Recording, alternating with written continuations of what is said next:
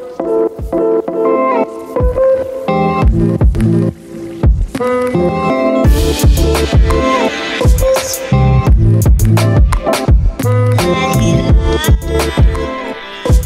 this is Sanyam Bhutani and you're listening to Chai Time Data Science, a podcast for data science enthusiasts where I interview practitioners, researchers, and Kagglers about their journey, experience, and talk all things about data science.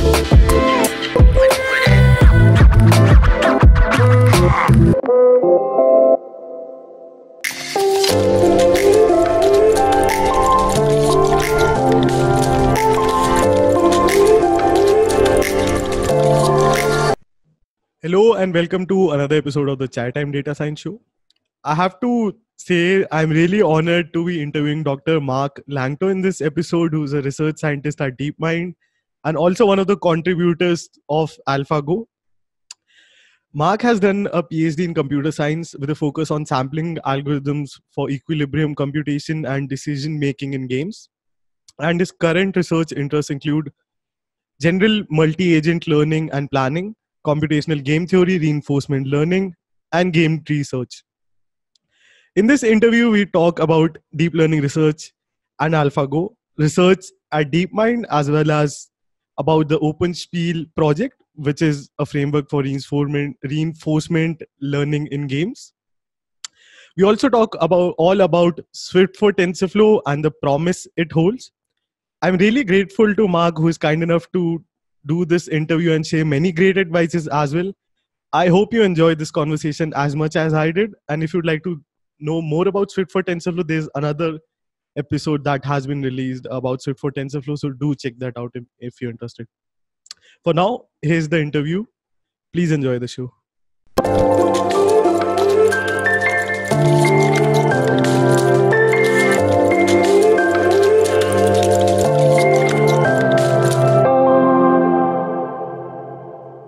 Hi everyone, it's an absolute honor for me to have Dr. Marc Lanctot on the show. Dr. Marc Lanctot is a research scientist at one of the world's best, if not the best research institute, DeepMind. And thank you so much, Dr. Marc, for joining me on the interview series. Yeah, no problem. Thanks for having me. I'm super happy to do this. It's an absolute honor to have you.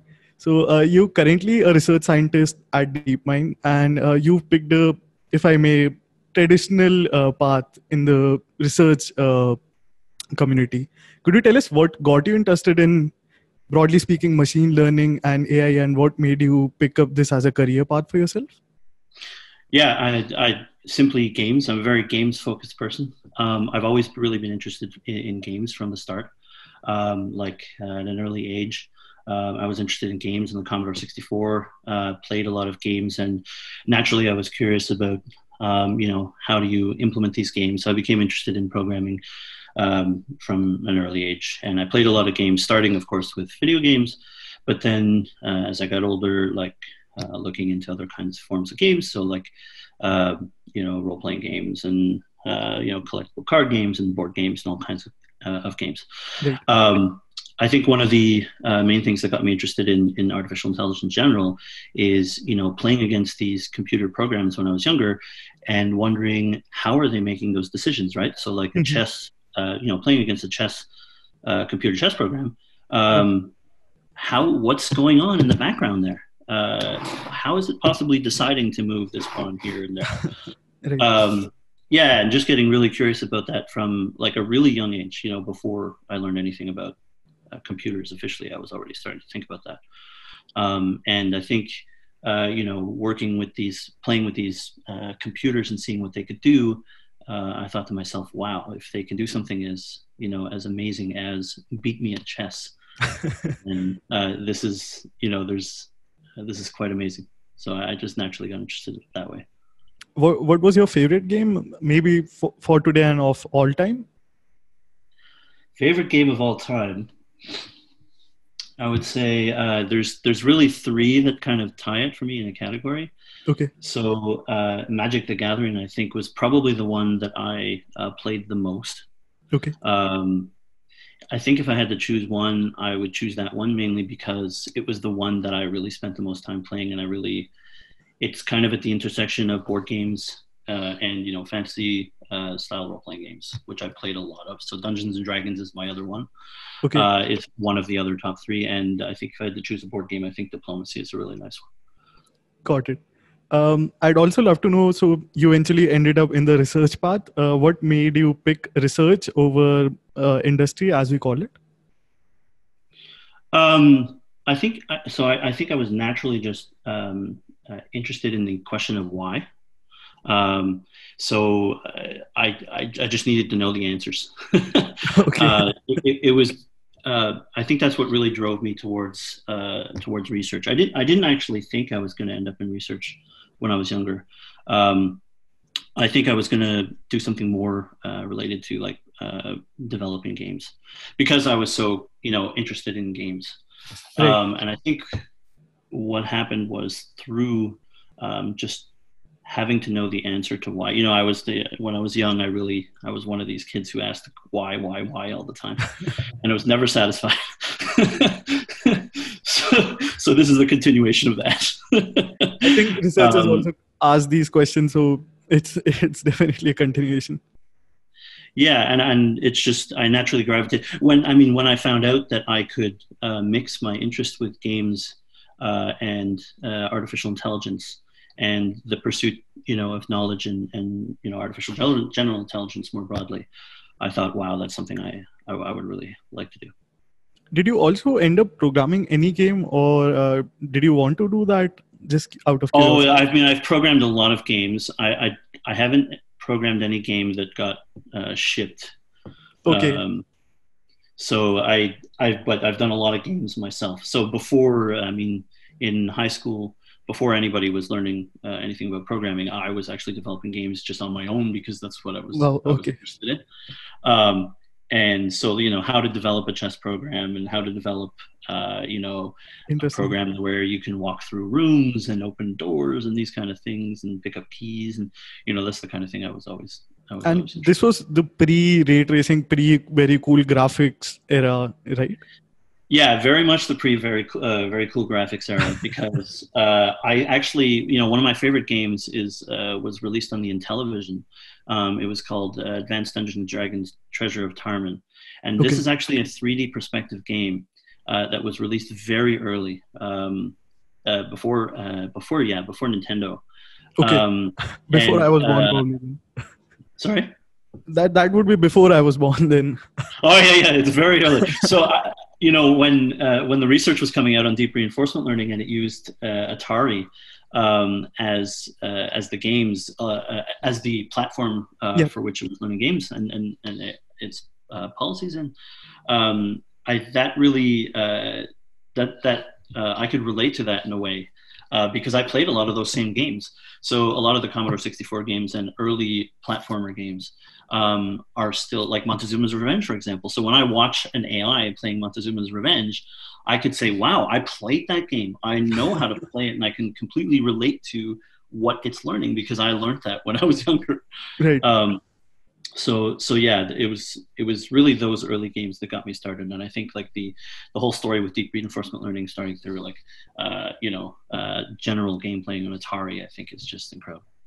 Got it. That's an amazing story. Coming to what you're doing currently, you're at DeepMind, which I'm sure all of the listeners are familiar with. Could you tell us, what does a day in the life of a research scientist at DeepMind look like? How is it different? Maybe are your water cooler conversations complex math, differential equations? Yeah, so some of them are. Interesting. It's it's an amazingly comfortable environment. So we get to do like a lot of it. I feel like it's just a continuation of my PhD, but like just surrounded by an amazing group of people that I get to have conversations with on an everyday basis. So I collaborate a lot with London and Paris. So I'm in DeepMind, Alberta, which is in Edmonton. Okay. So it's a 7-hour time difference between London and Paris. So I have a kind of an interesting workflow, which is, I wake up in the morning and I'm already starting to think of, can I contact people who are, during their work hour day, so that I can get like, an answer back from them. before I get to work, and then I can start thinking about problems. But I mean, the environment is really amazing. So like a lunchtime conversation, you asked about water cooler conversation. I think really the setup, one of the really nice benefits and setups about our work environment is it has always been modeled around the ideas come from putting a bunch of passionate people into a lunchroom, having lunch, and talking about ideas. And really, a lot of our ideas have come that way. They're not always intricate or complicated, right? Or complex, like the first time they come around. Some of the ideas are really, half formed. I have this idea. Why, I read in this paper that it takes like certain approach. Why can't we do it this way, right?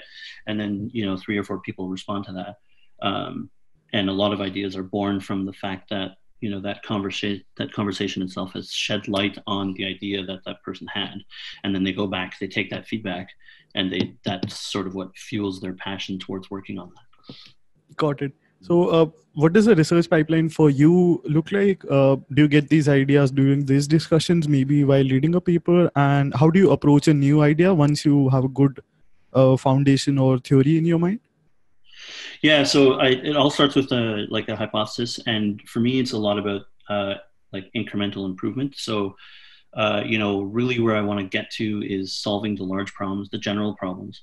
That's why I really like the kind of style problems that we work on at DeepMind, which is about generalizing. It's artificial general intelligence, or really generalizing across different domains, right? So Atari really appealed to me, and now we're doing this in 3D worlds, and I think games are no exception to this. You can think of developing an artificial intelligence for a general setting, right? Yeah. And one thing I mentioned was this incremental improvement. The way I approach research is I'm like constantly self-critical. Okay. So when we put out a body of work, we have an idea, and of course we're very ambitious, and we want to solve everything all at once. But then we think about it, and we realize that's not going to be as easy as it sounds, right? Or as I'd like it to be. So we go to try. We try small versions of it just to test some of the hypotheses, right? Right. At the end of the day, once we've done enough sort of iterations on it, at the end of the day, we believe we have like a solid piece of research work that we can go and put forward. So essentially a baseline for your project or idea? Yeah, like a little, I mean, this is the way I do it. I have a concept, I have an idea, and the idea sounds hard, right? Okay. So, and I can't answer the question of, will this work, right? Or will this work at scale? What I can answer are smaller questions like, if I develop a small enough environment that I can just quickly test on, just to test a few, like, if this big hypothesis has any merit, then at the very least, it should satisfy condition, X, Y, and Z. And I can test those out in a small environment, and then I can get a green light for myself, right? And decide, okay, it's acting the way I expect. That means there's some potential here. Now let's just go, let's go forward with this and try and push it up.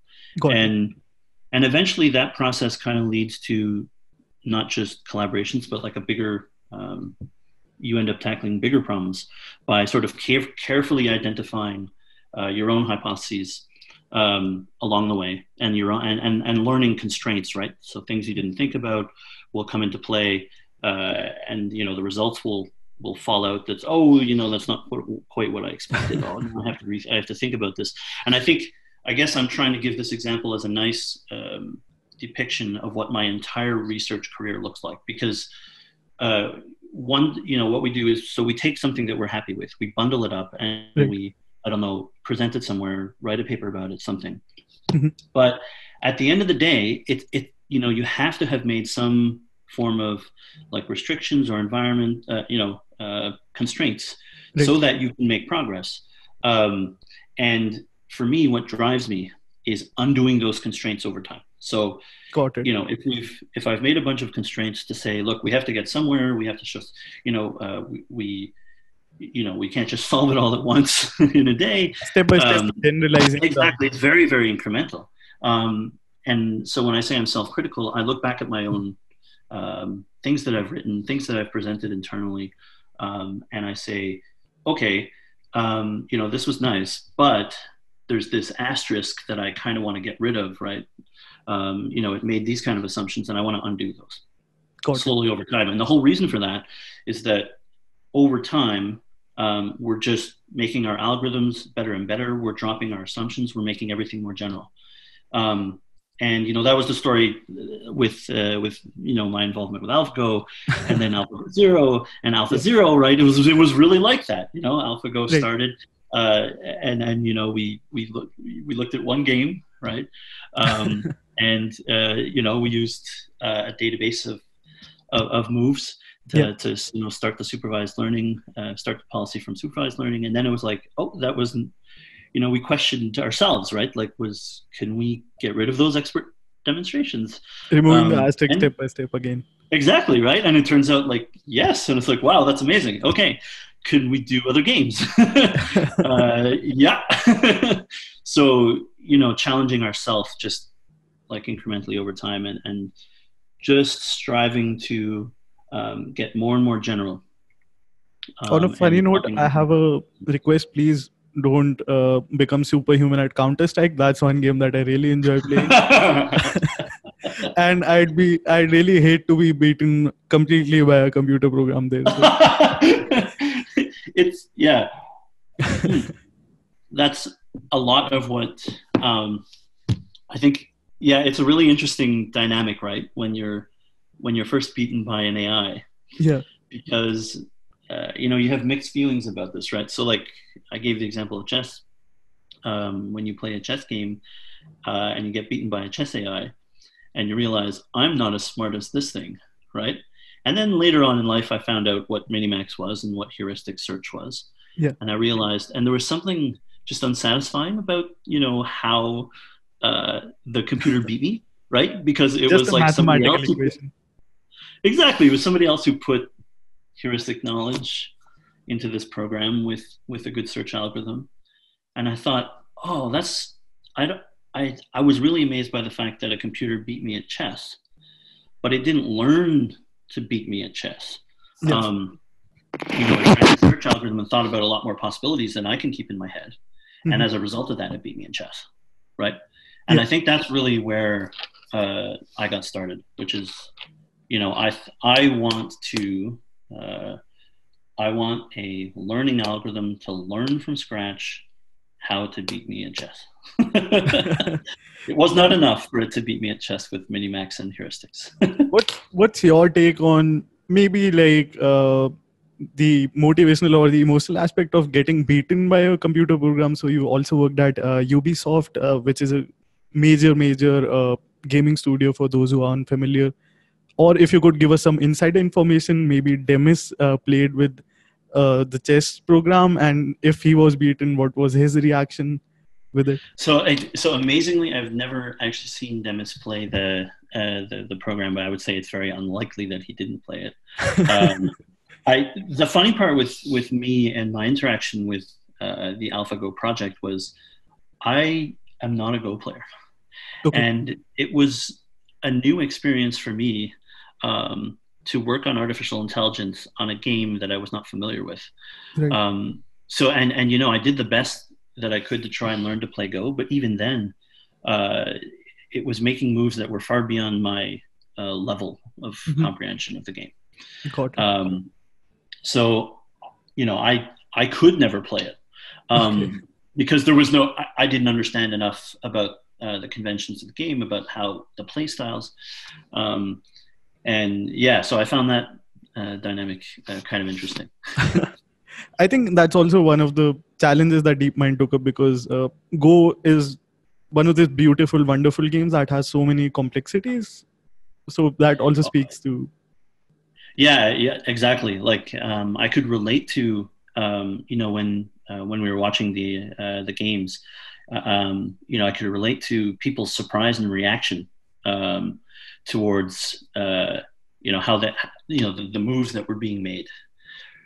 Because that's how I would debug my, say, implementations of Monte Carlo tree search, right? I would play it on a game, and I would put it in situations where, okay, well, clearly it has to do this, otherwise there's a bug. And like that part of it wasn't so easy for me when we were using Go. But I learned a lot about Go in the process, and it was, I really wish I had been able to follow everything from the start, having been more of an expert in the game. But I can completely relate to when people were seeing the things it was doing and being surprised by it. And that part is game independent. Like, it was just when you're surprised and you're looking at something, you're looking at a system that you've built that can completely just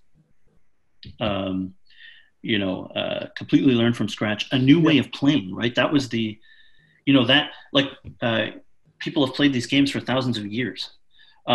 Nobody would predict that it would make a move, number 37, and people called it this creative move, and I can completely see that.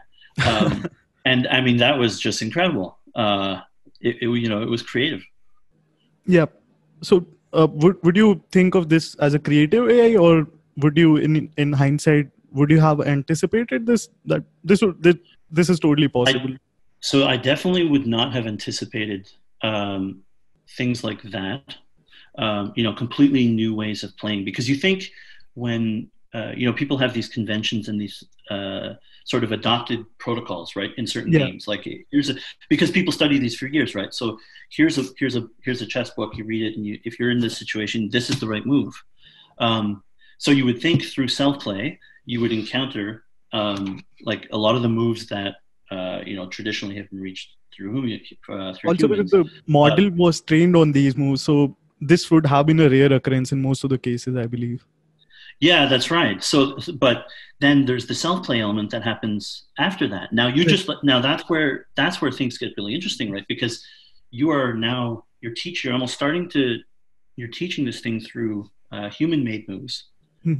It's acquiring the knowledge of Go through supervised learning, and then and I think that's self-play reinforcement learning in games, and the whole story with Tesaro and backgammon. When I was in my AI undergrad and learning all this, that fueled me. Like, I thought to myself, I want to do that because I wanted to see this happen. I wanted to see the thing learn on its own in a way that, like, we maybe wouldn't have anticipated. And so I wouldn't have expected. The reason I would have expected it to learn a lot of the conventional moves is because it would have went into those positions that were well studied through self-play. The other thing, like, after having thought about it for a while, if you look at it now, we're combining techniques that had never been used before. So we're taking deep learning as function approximators to evaluate, to use as an evaluation function.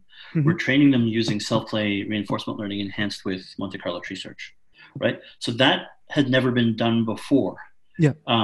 So, you can argue that, okay, well, in retrospect, if you're combining these new methods and learning how to play in a completely different way, maybe it can discover these entirely new strategies that you didn't anticipate. Now, that's not something I would have thought of ahead of time.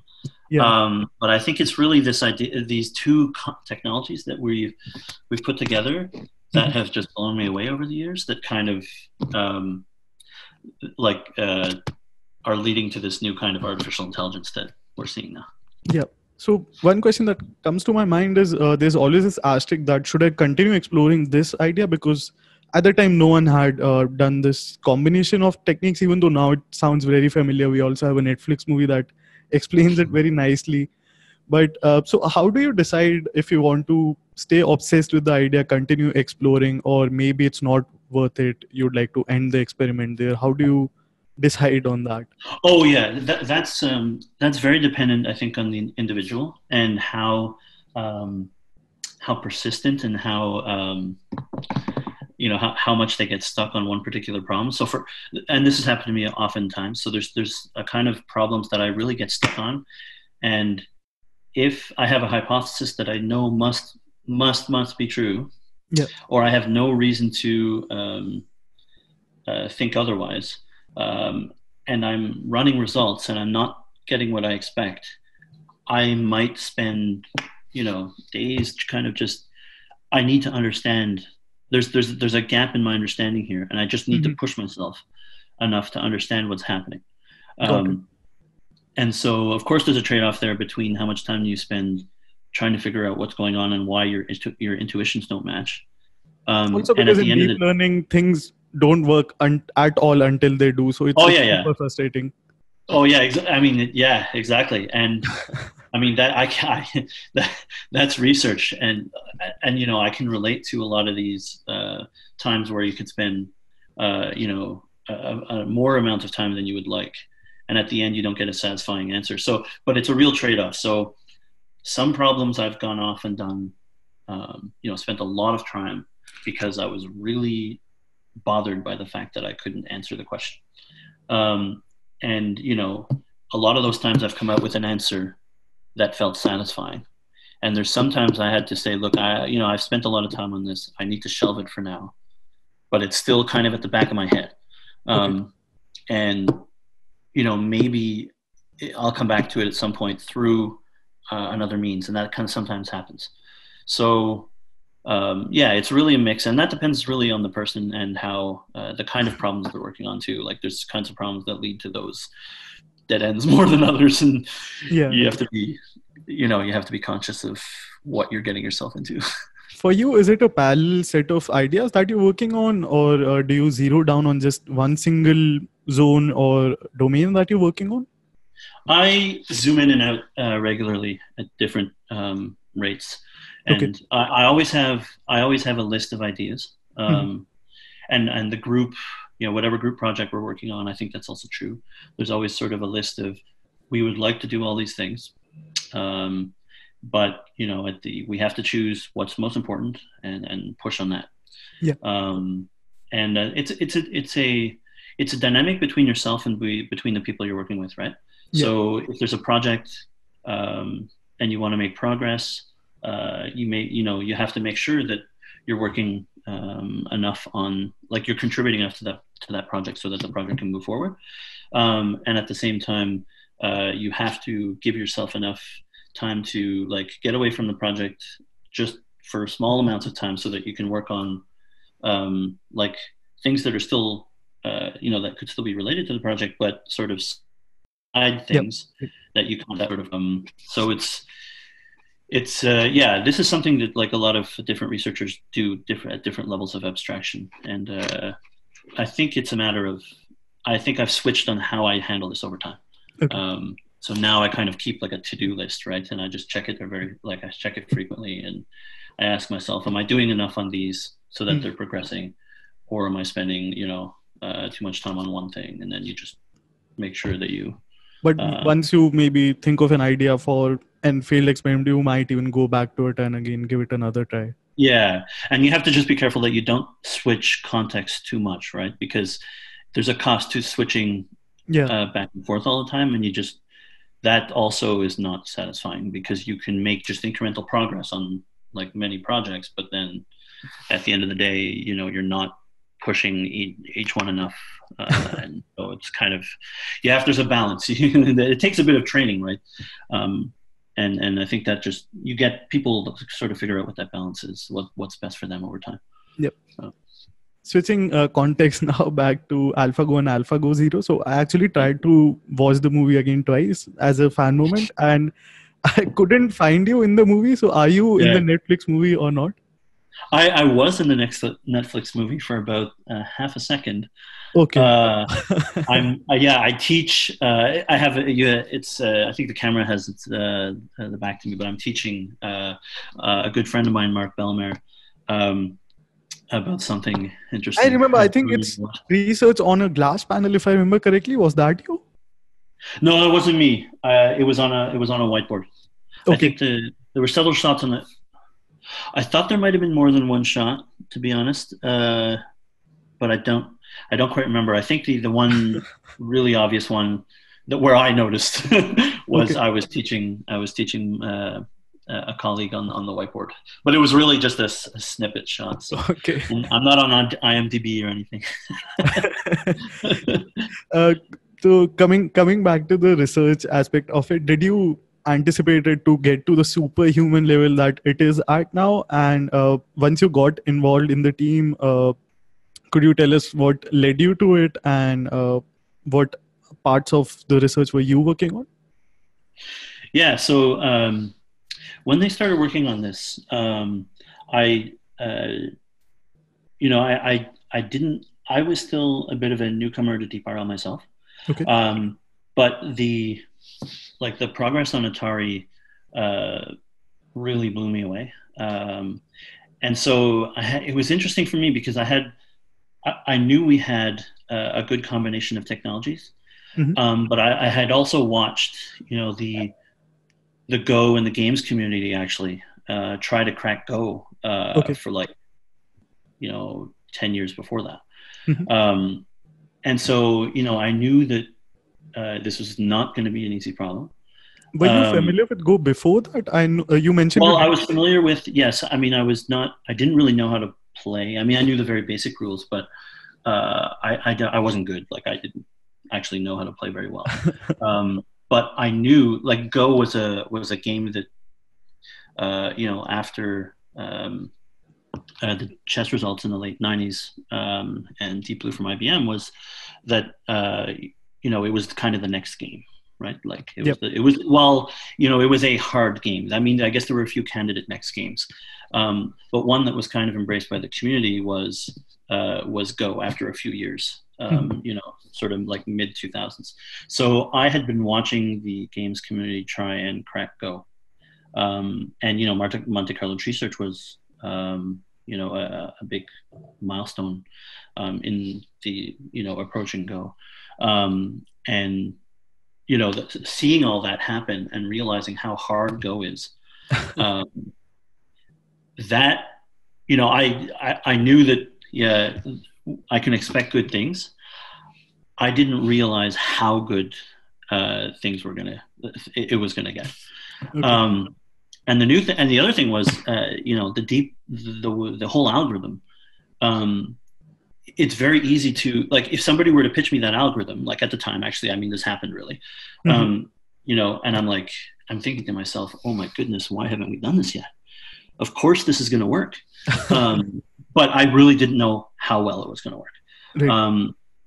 Yeah. So seeing it all happen, I think was really, was really, really amazing.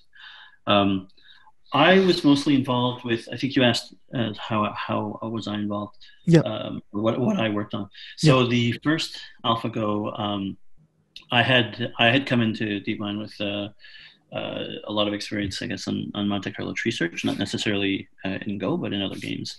And so we needed kind of like a distributed version of Monte Carlo research. So Okay. I worked on the initial prototype distributed version of Monte Carlo research. And I forget what that third part of your question was. It was again sorry. So once you got involved, how did you see the growth of the algorithm? And Sorry, I already mentioned that. And that comes back to the kind of iterative improvement thing, where I really enjoyed seeing the process go from AlphaGo to AlphaGo 0 to Alpha 0. That just blew me away. In fact, I want to tell the story because I think it's something I'll never forget. I was in a meeting with Dave Silver, and I was only sort of after AlphaGo, I was involved with the multi-agent learning team. And so I came back to Alpha 0 after AlphaGo 0. So I wasn't really a part of AlphaGo 0, but I was kind of going to the meetings and watching all the progress, right? And I thought to myself, wow, they're removing the expert demonstrations. That's going to be hard. And then like it was crazy because each week we had a meeting where Dave was presenting an update on AlphaGo 0, and it was just getting better and better. And when finally I had this meeting with Dave, when he told me, okay, they got to what they believe could be close to superhuman intelligence with no features, with no expert features, no and asterisks, knowledge. I could not actually sit down. I was so excited by that I had to walk around the room and pace back and forth because it was mind blowing. That I'll never forget that to this day. That was something that really changed like how I thought about what I was going to do with the rest of my life, because up to that point I hadn't realized we were going to get this far this fast. That was just a very exciting time in my DeepMind career. I think it's still very beautiful. So now in hindsight, we have these amazing blog posts all over the internet that explain it nicely. But if you to truly understand it, it's still mind-blowing, even in 2019 with all of the research. Oh yeah, no, absolutely. It's still even hard to believe, and when we did it on 3 different games, using, the same hyperparameters, great. You still seem to be amazed. Just disbelief again after this. It's just incredible to see how far we've come. I mean, and this goes back to exactly what got me into machine learning and research in general, right? It comes back to I wanted to play against an algorithm that I can feel had learned from scratch to play the game that I was playing, and that's really like what we had achieved, right? So yeah, exactly. I had to sit there and say, well, what now? We just achieved my childhood dream. Back to the drawing board. That was exciting. Coming back to that's definitely amazing. Coming back to when you were working on the problem, I'm also curious, how did you split the work between the team? How were the experiments distributed? For example, in engineering, you have the sprint planning to decide what to work on, what not to work on. What did it look like with the size of the team? So that was very organic. So, we'd meet once a week, the whole team. Okay. Maybe we'd have small meetings individually over the week, and we'd put things on the board and we'd decide on priorities, and we'd say a lot of what we did next and how we shaped our work was based on the ideas that we had on how to what we thought would push it forward the most. I'm sorry, was this a distributed team or all were in the same area? Just out of curiosity. The original. Are you talking about AlphaGo in general? Yeah. AlphaGo specifically. So it was distributed from the start, but mostly. So I think. So Ilya Sutskever was also involved in the first the first meetings. He was always attending. But the 3 people. I mean, most of the people were from DeepMind and Google. Mostly DeepMind, actually. So David Silver, Chris Madison. Arthur Gez. So the most of the composition of the team was internal. So these just because time zones add slight amount of annoyance to how do you set up the meetings and collaborate. Oh yeah, that it's difficult with the video conference sometimes to work on that. But I think we made it work. I mean, the team worked really well via the GVC. So when Ilya would come and join in on the meetings, it was easy enough to discuss the details through GVC. And I think that worked fairly well. Okay. Most of the team kind of grew. There was a lot of people internally who joined the team after that. So I think I was maybe number 5 or 6 in the original AlphaGo team. Mm-hmm. And then it kind of grew after that. And Ajay Huang as well, right? So he was in turn, him and Dave and Chris kind of, originally made the first version of the Go program. Okay. And then it grew kind of after that. But we really, we stood around the room writing out things to do. and kind of each deciding, okay, I'm most interested in that. I'll go off and do that. And then it was a lot of progress driven, right? So it's like somebody would come report the results and say, oh, that's great, but the network's taking too long. So can we have a smaller network? And then we'd go off and try and make it smaller. For you, I think your PhD research was also based on Monte Carlo tree search. So how much of a challenge was this for you? Because I think you took up the same problem for AlphaGo as well. Sorry, I didn't hear the first part of the question. So I'm sorry, your PhD focus, correct me if I'm wrong, was also Monte Carlo tree search?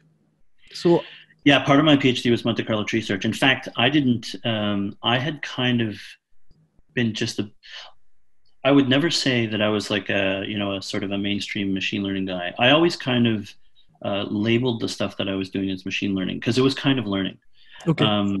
I worked on two separate things. One of them was Monte Carlo tree search, and another one was Monte Carlo CFR. So CFR is an algorithm that is used in the imperfect information games, like poker. So I had an interest in computational game theory and games themselves. So search in games. And computational game theory and algorithms for producing like Nash equilibria. So I always felt close enough to the machine learning community that I would go to all the conferences. I loved machine learning from the start. I would say that I gained a lot of experience after talking to people and learning things from people at DeepMind. So my thesis, I would go back and say, I can still call that machine learning, but I've, not the same kind of machine learning I'm doing now. Interesting. We talked about meetings. So I was lucky enough to join one meeting. It's called Open Design Meeting by the Swift for TensorFlow team, where you presented OpenSpiel. We'll talk about OpenSpiel, but maybe to help us set the stage, could you tell us what, in your opinion, is Swift for TensorFlow all about, and what to you is promising about it? Yeah, so Swift for TensorFlow, I'm entirely new to, and I should put a disclaimer that I don't know much about Swift for TensorFlow, but I've been talking to Brennan Saida, one of the leads of Swift for TensorFlow, who became interested in OpenSpiel through a mutual contact, and so I can tell you a little bit about what he's told me and sort of like what the promising parts of Swift for TensorFlow is.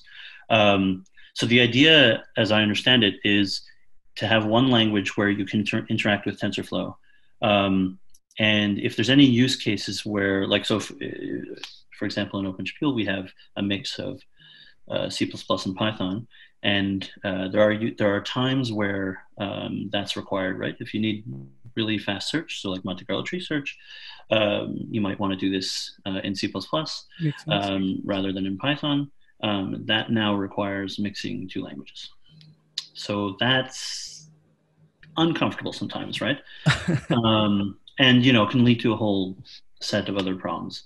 It's there in frameworks, but I'm sure the developers had to go through some heroic efforts to prepare the API like that. Oh yeah, I've sat in on a few of their meetings, and I have to admit that I mostly don't know what's going on. Like when they talk about the compiler internals and how things are optimized behind the scenes, it's like, yeah, cool, it's that's magic. So yeah, and so the idea would be that the idea behind Swift for TensorFlow, as I understand it, is that you want a fast language, right? So you want to avoid the latency of your host language, like your primary language, so that you can avoid switching back and forth between, say, a compile time language that runs really quickly. Yeah, Swift lets you do that because you can code in Swift, which is fast, and you can directly interface with TensorFlow without paying as much of the latency, for example, as Python. But yeah, I mean, I just want to clarify again, that's my surface level understanding of it. Yep. I don't know all the details, but that's sort of what I've understood from the conversations I've had. Got it. I think it's also, to me, even as a computer science undergrad, so I've done my undergrad in computer science, but Python is this language that is sort of everyone's favorite right now, even to practitioners who aren't coders. Swift might create a challenge there, because even to me, I was like, oh, braces, braces in code and everywhere. So, yeah. um, So again, so in OpenSpiel, for example, we have this mixture of languages again. We decided to do that. We decided to design the code that way for for two reasons, to be honest. The use case that I mentioned earlier, where you might want to drop down to a fast language and do fast search, right?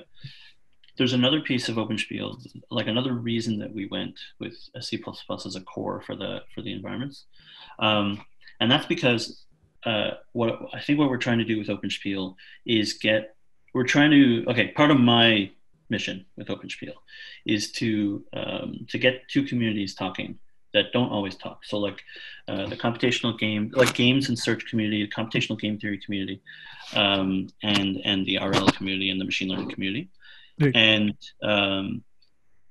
what I would like to be the case is that this one package that we're open sourcing can be used by both people, by both communities, and that leads to the potential to learn from each other.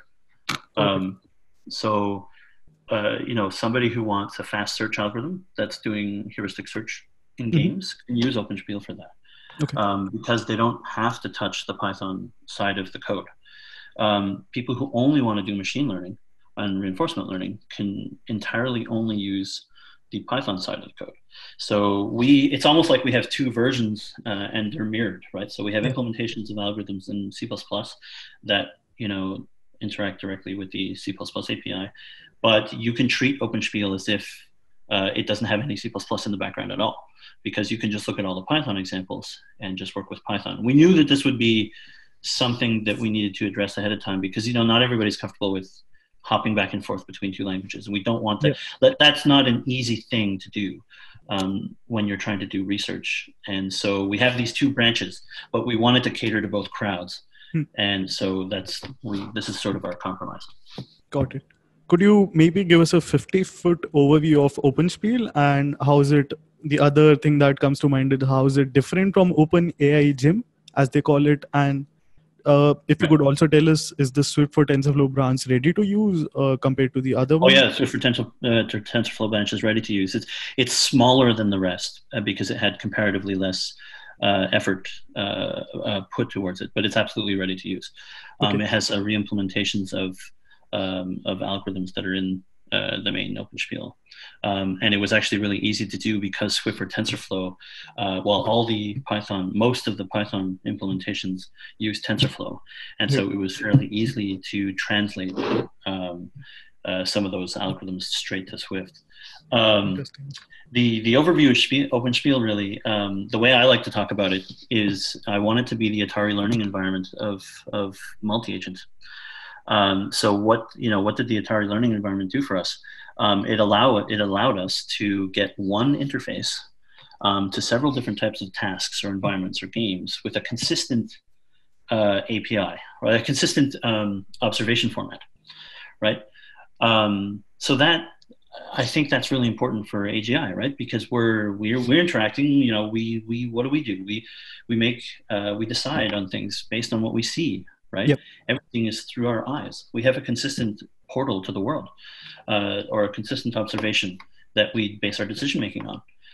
That was really important for the Atari learning environment.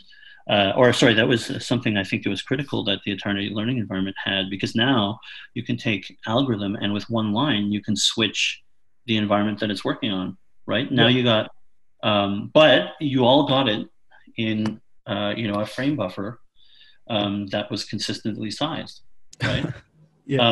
So I'm really interested in multi-agent RL and games, as I've said, and so. But I'm also very much interested in this breadth style approach to, having algorithms that are completely general.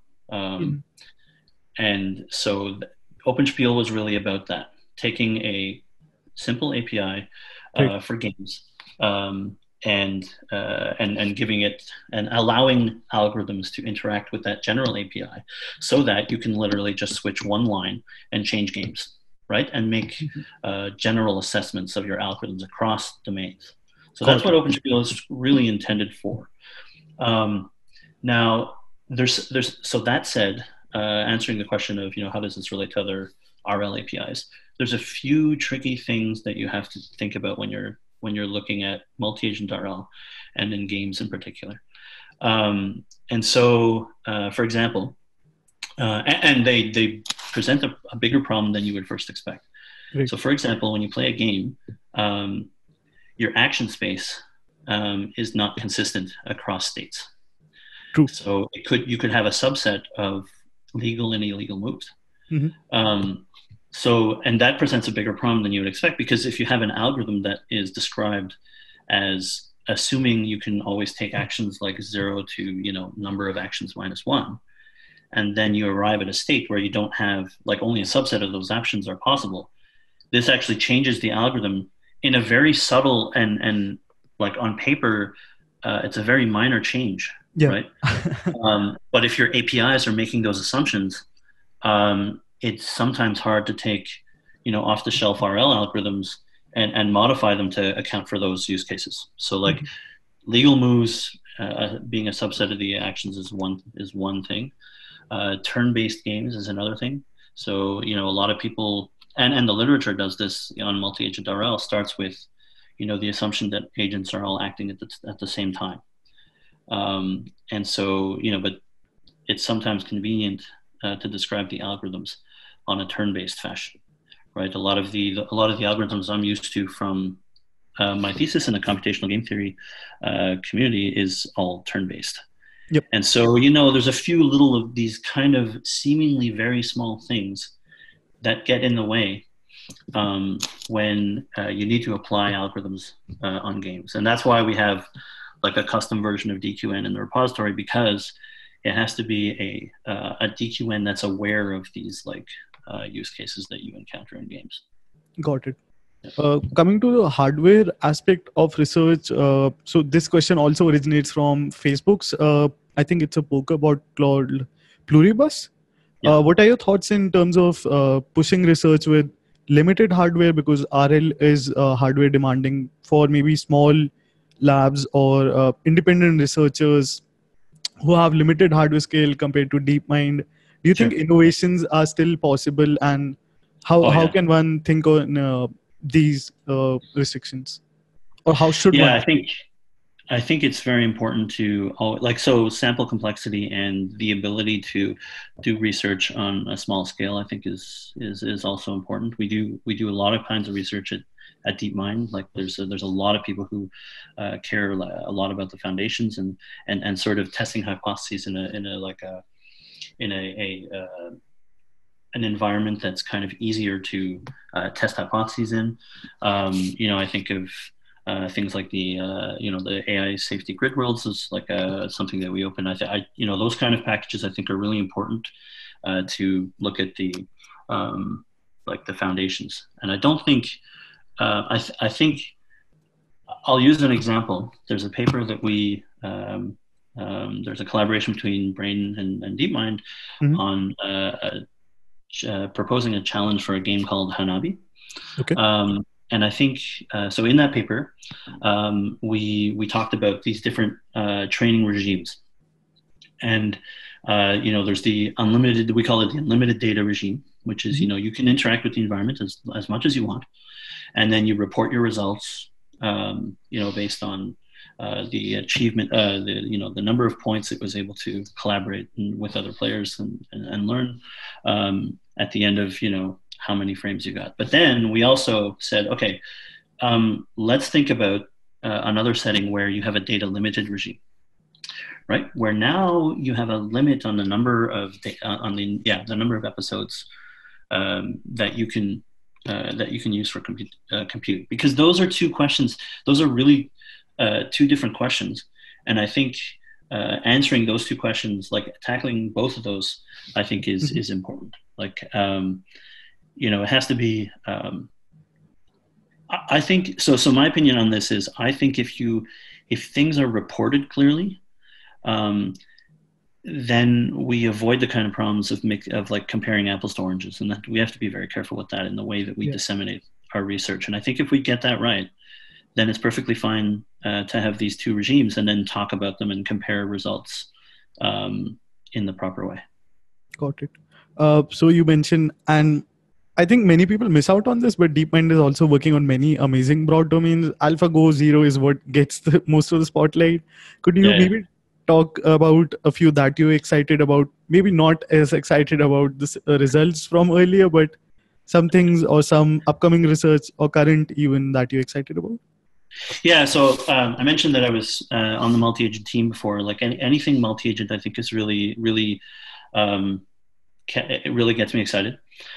So when I think of artificial general intelligence, I can't really separate it from the fact that from the multi-agent problem that would be present if you put many of these agents together in a single room, and now they have to interact, and do they have to think about each other? Do they have to take into account how the rest of them are going to act? These are very important problems that we should have answers for, or should have should anticipate. So when we looked at, for example, Capture the Flag, I think that was one that project is really cool because it gets out of my comfort zone in two ways. It's a very rich visual environment, right? And it's a 3D environment where you're acting. So already that's very hard. Yep.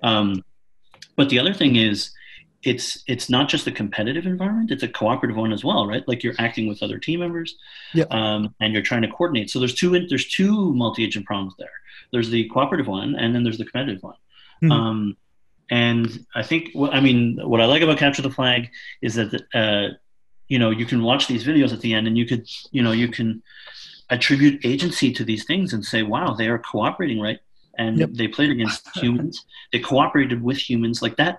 The playing against or with your AIs, brings a whole new level of excitement, right, to that. And I think, and one of the things I think that was quite nice about that research too was it was kind of trying to understand what the AI was thinking, right? When it saw the flag, it said, "Oh wow, these set of neurons fired. These are the flag neurons." That kind of research I think is important to understand, like what our models are learning. That's one example. I brought up Hanabi earlier. Hanabi is a really interesting game. It's a cooperative game, so I have like less experience with that. But it's a really, really a unique game because it's a cooperative card game where you're trying to put down cards in a certain order to achieve a certain number of points, and you're quite restricted on what you can say about you're not allowed to communicate freely. The only way that you can communicate with your partners, it's a cooperative game, so you're trying to achieve the same goal, but it's imperfect information, right? So you don't see your own cards. You play with your cards, and it's facing the other player. Your cards are facing the other players. So you can only determine what your cards are based on the hints that other players have given you. And what really makes it interesting to me is you have all players in these positions all making inferences about the intentionality of their actions, right? So if I say, the hints take the form, okay, you have, a 1 here, a 1 here, and a 1 over here, or you have a green card and a blue card, a green card here, here, and here. Okay. And through those set of hints, you not only have to determine what cards you have, and what you can put them down. You kind of have to reason through why certain agents decided to tell you these hints over other hints, right? And because that gives you more information. And so it's a very unique game that way. And playing well at Hanabi requires you to think about how other agents are making their decisions. So I think that's a very unique domain as well. I really like I mentioned the safety work. I think that's really important. And the adversarial examples, that, but also the adversarial training, right? So as we learn models, we're learning mappings of observations to either actions or observations to classifications, right? Yep. and now, okay, when we poke at these observations, we sprinkle a few, nasty pixels, right? Yeah. And suddenly, it thinks it's a banana or something. That, I think that's really cool, right? Because the more that we're putting effort into these machine learning techniques, the more they're going to be used in practice, and then more important, it becomes more and more important to make sure these are robust to the kind of tampering that people will do. And it's important, I think, to make sure you account for that and keep that in mind. I think it could turn into a literal attack, in the sense that if a self-driving car is driving across the road and someone uses those pixelated attacks, or another research paper that talked about how do you generate toxic comments from BERT and similar models by, again, adversarial attacks. So I imagine a chatbot, a service chatbot, which faces an attack and starts giving out aggressive comments, is again a possibility. Yeah, it's scary to think about, the kind of things that these technologies would be used for. And I think understanding the foundations and how things like this could happen as a result of how we're mixing these algorithms together and kind of training with them is an important thing to keep in mind when these are getting deployed more and more. Definitely. Yeah. Talking about one thing that's pretty common nowadays is MOOC education. So David Silver has this amazing reinforcement learning course as well. What advice would you have for someone who's seeking a path as a researcher but is only MOOC educated? Also, do you think having worked with David Silver, is his knowledge in real life as rich as the MOOC, or MOOCs maybe not might not be the best resource?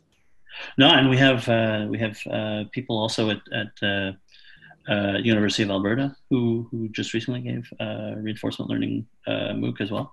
Mm-hmm. I think MOOC. I think MOOCs are great. It's really great that we're teaching people through entirely free or close to free resources like MOOCs, so that a lot of these concepts and ideas become sort of like accessible to everyone. Yeah. So I mean, I really think that's good, and I mean that I'm coming back to OpenSpiel again, but open sourcing and is a lot of the same flavor. So I became interested in Linux and open source, and I thought, wow, this. As soon as I understood what open source was, to me it's just naturally the way forward. In fact, when I was learning computer programming, somebody was teaching me C, and they told me, you never show your source code to anybody, or it's sort of accepted, like your source code is kind of like private, and this was like early 90s when software was being developed and sold, and open source was not really a thing, right? And my first reaction was, really, like, what? Why would you do that? Because that would prevent sharing of like progress, really. Like the first thing I wanted to do when I was, 12 or 13 was, write a piece of code, log into a BBS, because, the internet was still like around the corner, and upload it. And hopefully somebody would download it and say, "Oh, I used your program. It's really cool." And like, I added this thing to it. I couldn't really relate to what they were telling me. So I think MOOCs are kind of like the research and the teaching equivalent of that, right? It's just like, well, now we're going to take all of our expertise, we're going to teach it to like basically everybody, and we're just going to make it all open. And I just think this is strictly positive. Any advice? I'm really happy to see it. Sorry to interrupt you. Any advice that you have for a person who's an aspiring researcher but taking MOOC education? So what things should they keep in mind while going through that process? So I would say become involved, get surrounded by people who have similar interests. Write on forums. Like I read a lot of stuff on Reddit. Go on Twitter. Like all these things are free. But the more you talk and ask questions, the more you communicate with people about your interests, and kind of pursue the like once you've taken a course in a MOOC, you can go out there and just post questions and get feedback. One thing I like to encourage is, workshop. I mean, you should go to the, if you can, go to a lot of the conferences and actually just talk to like as many researchers as you can. Mm-hmm. And I like to encourage workshops because I feel like workshops are really a nice way for people starting to get into the field to ask, it's a place where constructive feedback is highly encouraged, and it's a way to get some of your ideas out in the open, and get real feedback from on a particular topic, and you can meet other people. So I think networking is an important way to learn all kinds of things from the community. And the conferences and the workshops are just a great place to do that. I'd also like to giving a plug about a community that I am active in, but all of these courses also have now these amazing Slack communities, also the FastAI forums, for example. Right. And in India, I'm active in a community called Data Science Network. For the listeners, please go to dsnet.org if you'd like to join. Cool. But these are also places where beginners are welcome, and these would be the ideal places because everyone is also starting to learn, not in terms of research maybe, but broadly speaking in terms of machine learning. Right. And I would echo something I saw in one of your other podcasts. I think there was an answer like, don't be afraid to ask questions.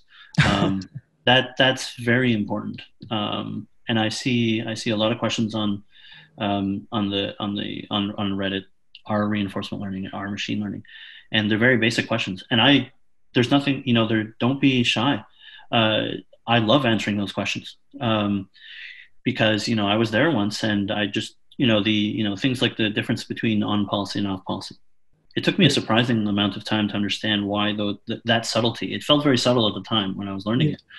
And, I finally have a good understanding of it. And this question came up and I was able to communicate on a Reddit thread. I said, look, this is why. Here's, and I think actually it wasn't quite on policy versus off policy, but something like the bias variance trade-off when you do bootstrapping versus just doing Monte Carlo. Mm-hmm. And it took me a while to get that right. And I felt like I could explain it in a way that was understandable, even to somebody who didn't have like that much experience. And that was just fun. Like I just liked doing that. So please, like, don't be afraid to ask questions. Go join all the free resources that we have available and ask questions. And you might get people who really want to answer them. To cite another example, a simple question as why does batch norm work also created this chain of research that has been still going on for all this time. Absolutely.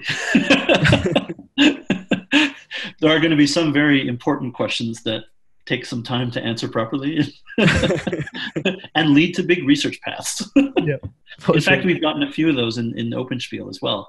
There's somebody who's looking into an adapter for a general game system.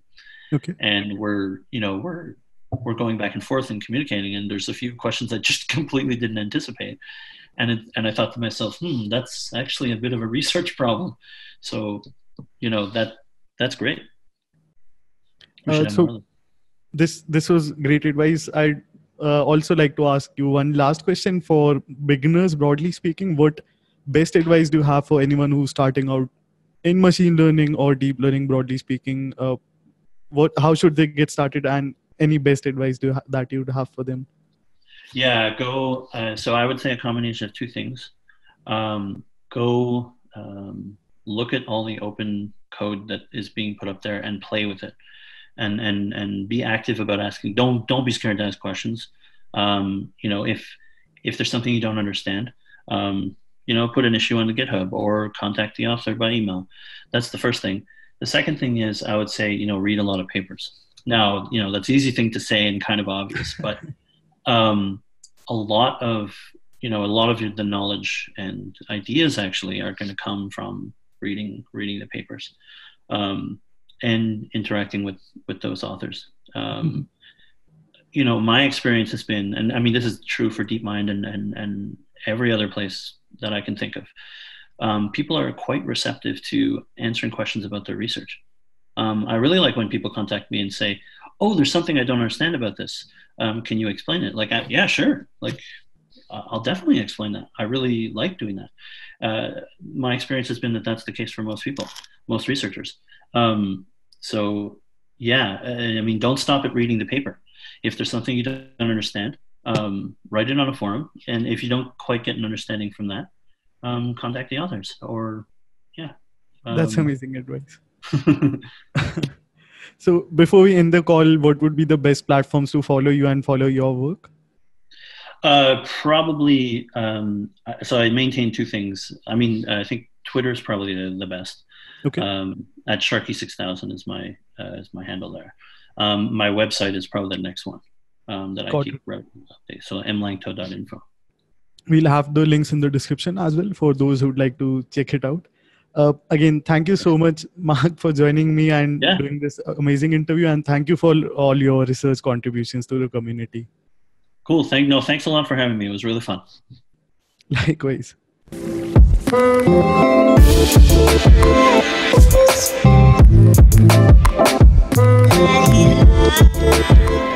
Thank you so much for listening to this episode. If you enjoyed the show, please be sure to give it a review or feel free to shoot me a message. You can find all of the social media links in the description.